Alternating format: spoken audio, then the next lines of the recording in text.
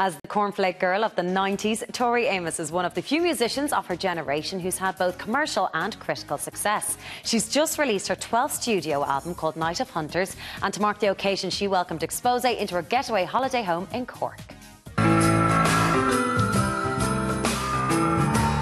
Having sold over 12 million albums, Tori Amos is one of the music world's most enduring artists. Today she's given us exclusive access to her house here in Kinsale to check out where she comes to escape from it all.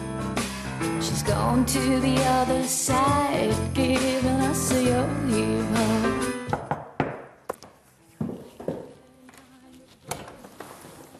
Karen, hello. How are you? Good to see you. Thank you, Tori, Welcome. for having us in. Can we come in? Come in. Right. When did you get this house in Kinsale?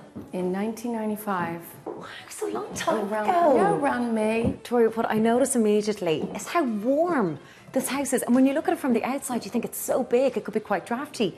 But it's really cosy. We wanted to be cozy. I like the idea that it's a place isn't intimidating. Yes. Even though the ceilings are high and the rooms are big, I didn't want it to feel like, I don't know, you couldn't just put your feet up and eat popcorn here. Definitely. You've got a DVD machine, so is that what you guys like to do as a family? Do you like to kick back, watch a movie? Yes. We're a movie family. Oh, really? And what are you liking at the moment? Anything. I mean, usually adventure. My encyclopedia.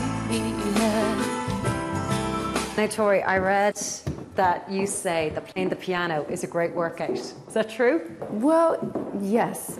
It depends how much pasta you eat, but yes, it's a great workout. Do you eat a lot of pasta? Not as much as I used to. This piano is magnificent. How many hours would you spend on it? A few hours. Every day? Especially when you're about ready to tour and you might embarrass yourself, yes. Do you find that? Can you get rusty? I mean, when you've been doing it for so many years, you still feel like you need to just kind of get everything working again? You've got to get your hands up. You do, because it's about articulation, and if you don't do it over and over and over, the memory has to be in the muscles. It has to be in the hands. Wow. Because then if you do get nervous, and when you get nervous, then your muscles know what to do. Have your hands insured? Yeah. Do you? You have to. God. Well, there's certain things I'm not insured for, so I'm not allowed to bike ride.